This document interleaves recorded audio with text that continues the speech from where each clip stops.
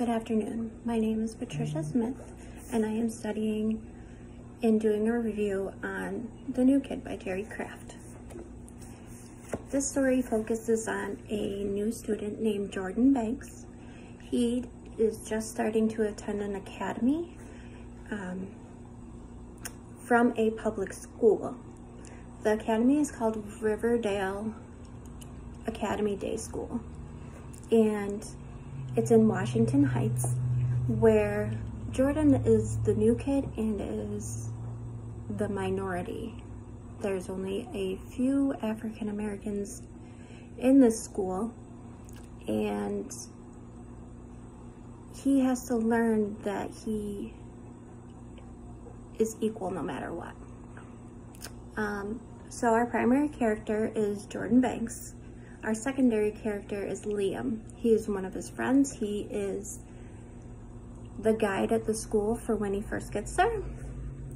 So when Jordan moves into this new private school, he begins to meet all the other students, and he's finding that there are cliques, there's small groups of people. He slowly starts to become their friends and gets more comfortable in the school. He does become friends with another African American student. His name is Drew. He also has an issue with the teachers there. One of the teachers always calls him and Jordan the wrong name.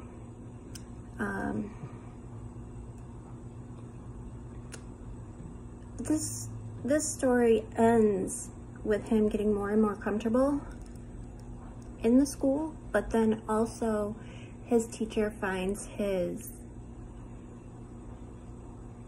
art palette, and he has to explain to her what is going on and why he uses this to express his feelings.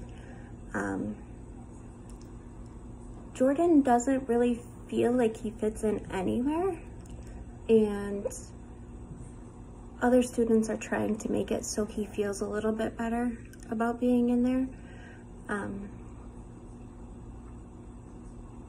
It's not really easy for anybody to adjust to a new school, any kind of new background. I know myself, I'm not very good at going into new public places, crowded places. I mean, I can relate to Jordan in a way. This is all really in a first person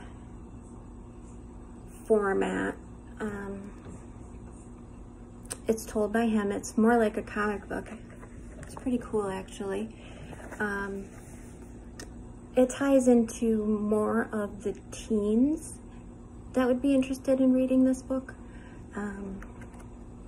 It's a very informal writing style using word bubbles,